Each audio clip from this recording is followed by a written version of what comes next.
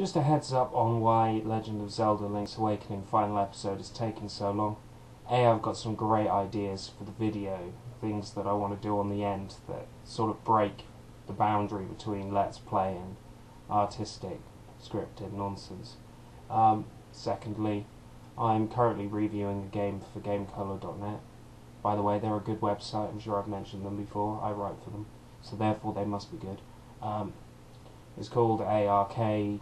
Sex, Lies and Homework or something. It's not very good. I'm not impressed with it so far, but it's early days. What else? I've got some great ideas for some future features, things I want to do.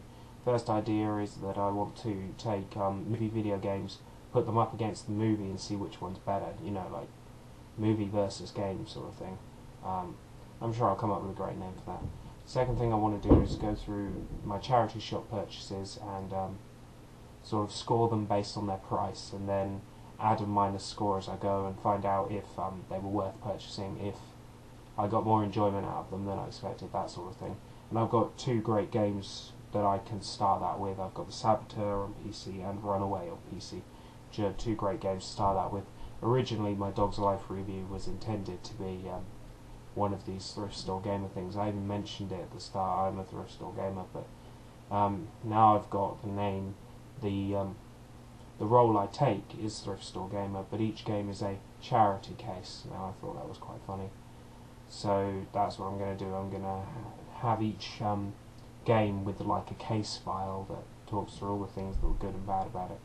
Anyway, that's the basic idea. Those two things is why Legend of Zelda Link's Awakening is taking so long, but I promise you it's going to be good. I will finish it, and then the next game will be Mega Man 2.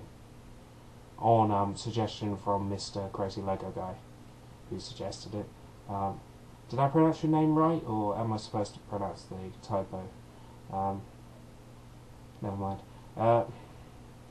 So yeah, Mega Man 2 will be next. I still want suggestions. Carry on giving me suggestions of retro games to play through, because I need to get more content up, basically, and it would be great to do some more videos because I enjoy it so much. And I'm looking into doing camera streaming and stuff like that on Ustream soon, so that should be interesting. I've looked into that today and found software that's really good for it, but they want me to pay like $50 for it. Anyway, that's it really. Anything else? I can't think so. I'll get onto Link's Awakening as soon as possible, but right now my priority is with this written article for GameColor. GameColor.net. I mentioned them before? They're good. I write for them.